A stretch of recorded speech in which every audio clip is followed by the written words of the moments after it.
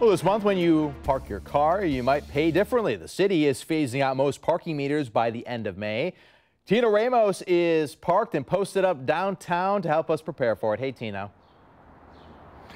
Yeah, Clay, we got a lot to understand here. No doubt about it. We see meters all along the city, anywhere you go. And if you do use the meters and actually park in one of these spots here to use them, well, some things will be changing quickly for you. And the thing about this too is that the city is calling this streamlining. So what does this mean for you? Well, here's the basic thought behind this whole process here, because beginning this week, the city will be removing all, if not most, of the parking meters. Matter of fact, they'll be replacing them with another method of payment, and it's called pay-by-plate kiosks.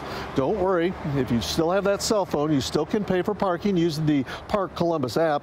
But if you don't have a phone, well, the kiosk will be available. All you have to do is find a parking spot, identify their mobile pay zone using street signs where they're parked, and then go to the nearest kiosk and enter your license plate number. You can pay using a credit card, debit card, and yes, you still can use coins. The city will be implementing these kiosks in areas like the Brewery District, Short North, downtown, and other areas. And to avoid any concerns, well, the city does plan to deploy street teams during big events to help guide people through the process. I want to bring you back here live too, because as the sign does say, wave goodbye to the meters here. The process they call will be more efficient, less maintenance involved here.